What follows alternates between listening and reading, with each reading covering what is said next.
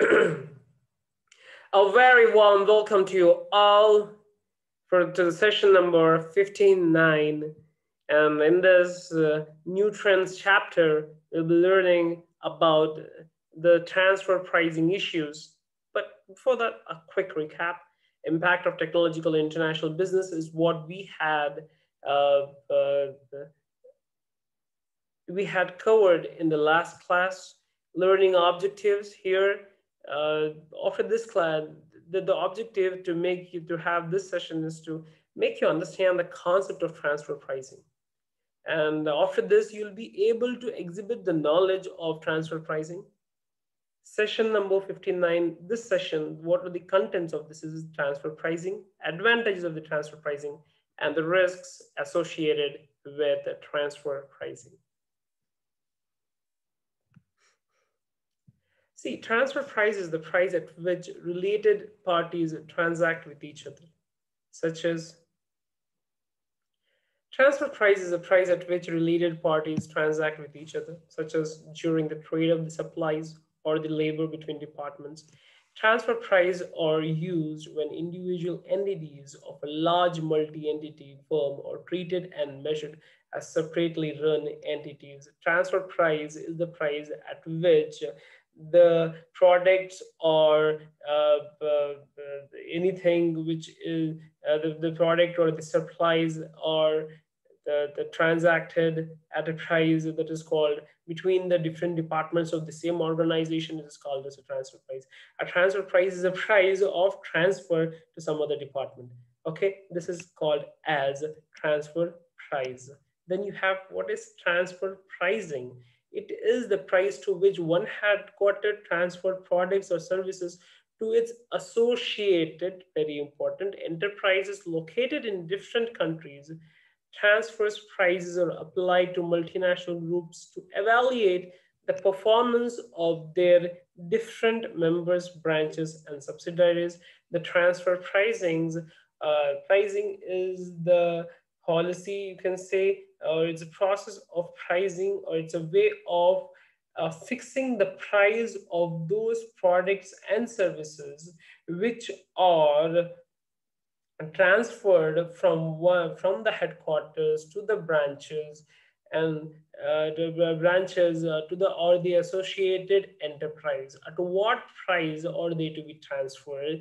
This is called deciding that it is called as a transfer pricing. That is transfer pricing.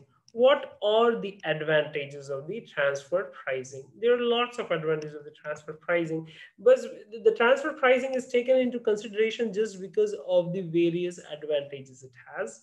The transfer pricing, first of all, it helps in reducing the duty costs because the country the because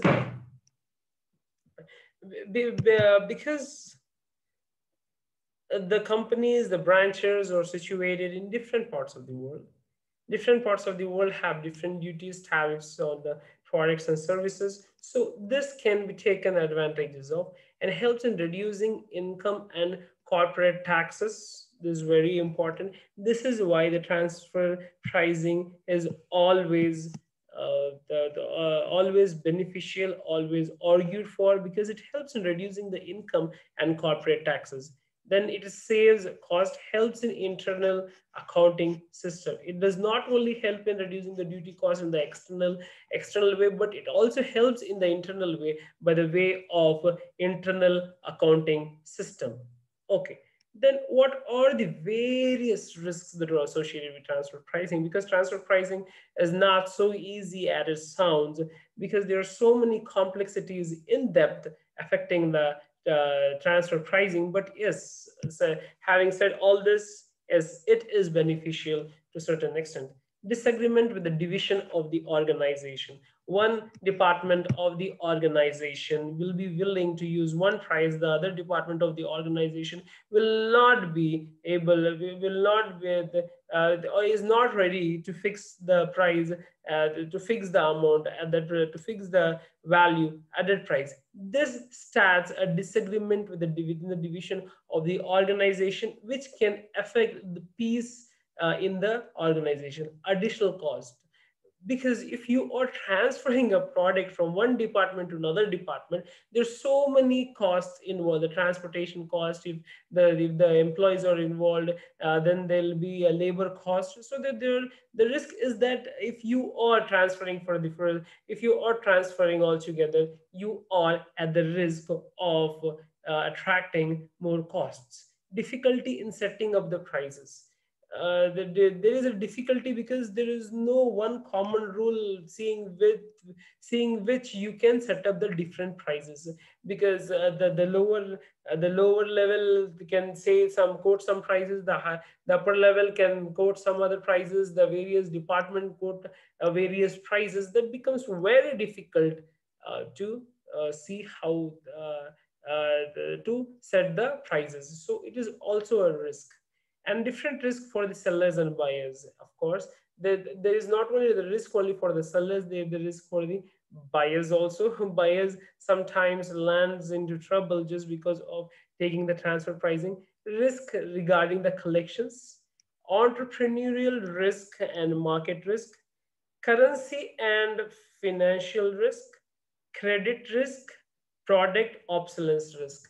Coming to entrepreneurial risk and market risk, if you have transferred that particular product and services but you did not got the expected response, then you are tend to be a failure.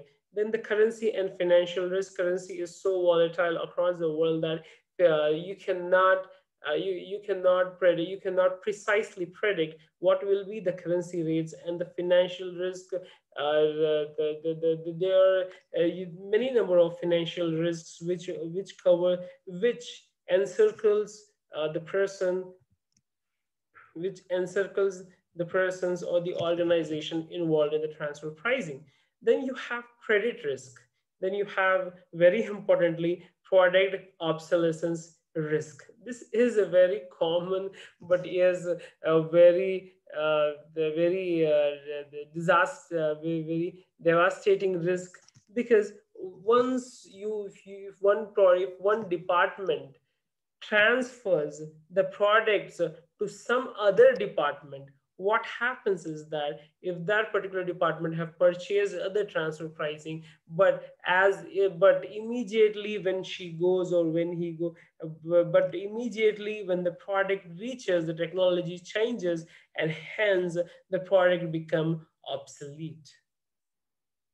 There, for everything there is a risk and advantages. Without a risk you cannot do anything. So remember that transfer pricing is an important because of its various benefits. Thank you guys. Let me wrap up this lesson.